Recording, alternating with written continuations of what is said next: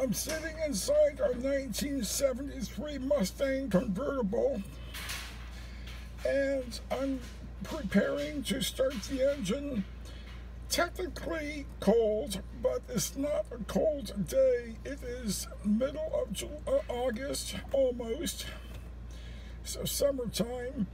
And inside the air-conditioned garage, it might be about 73 degrees, so it's not cold like wintertime, but it's cool enough to where I can show something of interest. I think it's of interest. First, my tachometer sitting just below 0 RPM, which is fine.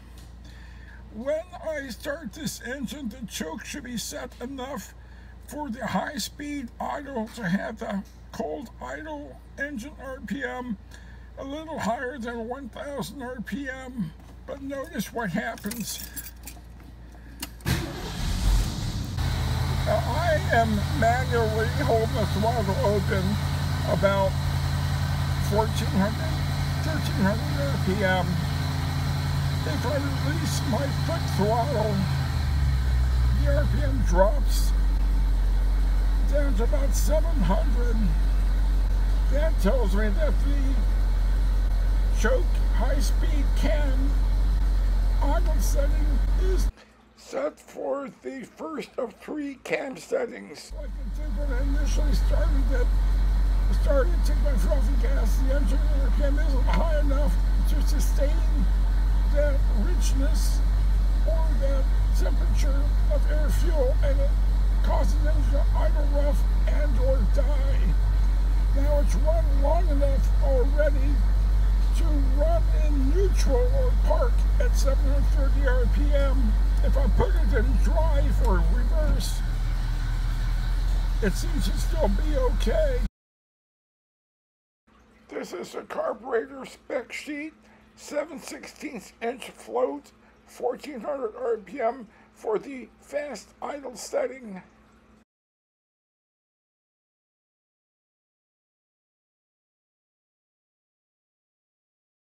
Now the high idle speed adjustment is a bit tricky. I am pretty sure I can use either a flat tip screwdriver, good luck, or a socket. I think the socket size is 1/4 inch. I'm about to find out.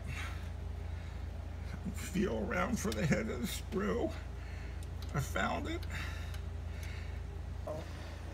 Now, I have some diagrams in this video that show where the high idle speed screw is for the choke system, and we're supposed to put the high idle speed screw up against the choke high idle speed cam where there's a small marker, a V. This illustration shows 4 steps of the high speed idle cam.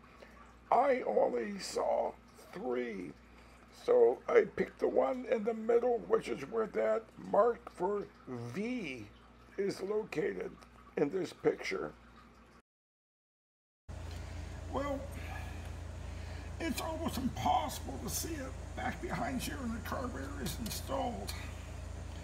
But I know from observing when it was on the bench and from the diagrams, if I set the high idle speed screw up against the second step of the high speed idle cam, that's where it needs to be. There's 3 steps: low, intermediate, and high. This is a little different illustration showing the high speed idle cam and adjusting screw from a different perspective.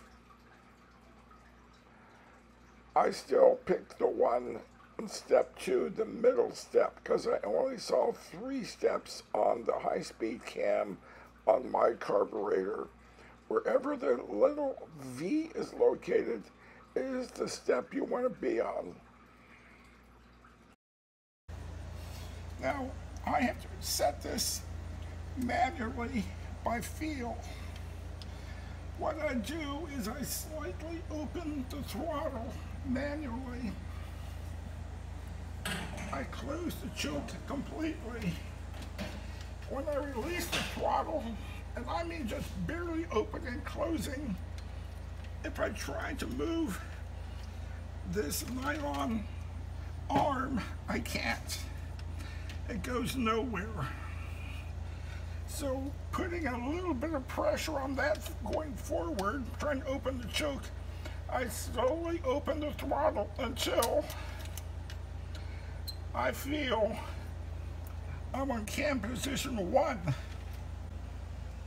Then putting more pressure on it forward and opening the throttle slightly, I feel for it to go to cam position 2.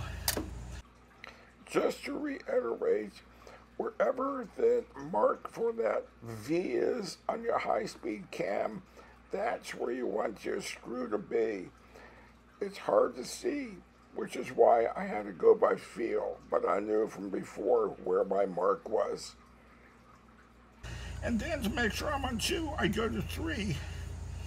So then I start over again, because now I know I found all the cam positions. 1, 2. At this point, I'm ready to start the engine and adjust the high idle speed. Okay, I've got a 7mm socket on top of the adjusting screw for the fast idle speed adjustment. It's coming in at an unusual angle, and I had to use a nut driver with a flexible shaft instead of a solid shaft like this. But it's on there. So what I'm going to do next is, without touching the throttle, attempt to crank the engine so it starts. On cam position 2, I have a timing light over here, but not just any timing light. This timing light is also a tachometer. It'll show me how many RPM I'm running. So while the engine is warming up and running, I will use the fast idle speed adjusting screw to bring the RPM to about 13 to 1400 RPM. 1400 is spec. It's a little higher than I want. I might go as low as 1200, but right now I'll have Linda go ahead and start the engine. We'll let it idle a moment, and then I'll have her pick it up and I'll start to adjust the high idle speed. Okay. The engine is warming up. It's actually at almost 1200 RPM, and it had been closer to 1100. As it's warming up, it's getting faster. This might actually be set okay. I might just leave it setting alone where it is. No big deal. You know what? I'm going to leave that. So let's go ahead and go to part 2. Okay, the engine is warmed up enough to open the choke fully. And we're running at 1320 RPM. That really is about where I want it to be, so I'm not going to adjust the high speed idle.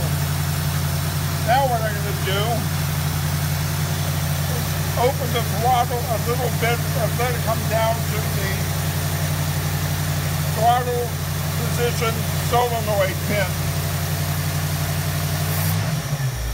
The high speed idle cam drops and the engine drops to 800 RPM. If I put the car in drive, it'd be about 650 RPM, 640, which is what I want it to be. But when the engine is turned off, the solenoid pin drops and the carburetor throttle closes a little bit more. I call it the throttle solenoid off position. It's also called curb idle or base idle. And we need to set that. This has been set, but I had someone ask me, can you show us how to set it? So here's how I do it. First, when it's warmed up enough, I unplug this plug that goes in the solenoid. When I unplug it, the solenoid pin collapses and the engine slows down. 439 RPM. 400 RPM is 420 times what I normally like it, but this is fine. If I want to adjust it, on the other side of the carburetor, we have a screw. Okay, hold on.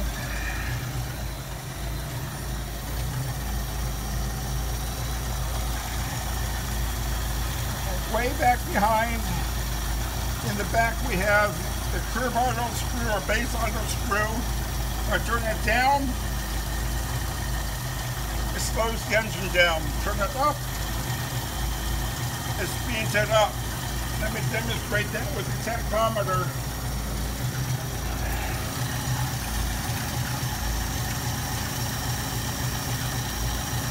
$440. There, I increased it 30 RPM. I'm going to drop it back now.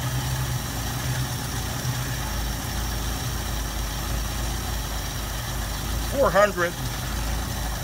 So that's how we set the curb, base, or solenoid off position. To test it, to make sure everything else is good.